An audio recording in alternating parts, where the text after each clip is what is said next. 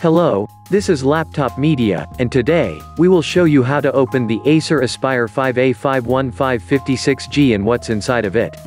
There are 11 Phillips head screws holding the bottom panel of this notebook. Once you remove them, you need to pop the panel open with a plastic pry tool.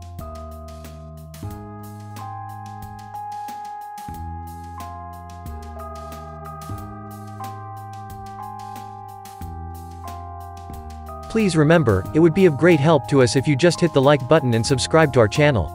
That would motivate us to make even more and better videos for you. In terms of thermal management, we see a familiar, yet troubling setup. Cooling both the CPU and the GPU, there is only one heat pipe. This also includes a metal sheet, covering the graphics memory. Speaking of memory, this laptop comes in configurations with 4GB and 8GB soldered to the motherboard, and it is further expandable by one SODIMM slot. Storage-wise, there is one M.2 PCIe X4 slot, as well as a 2.5-inch SATA drive bay with an included connector. Here, we see the same 50 Wh unit, placed on the 14-inch Aspire 5.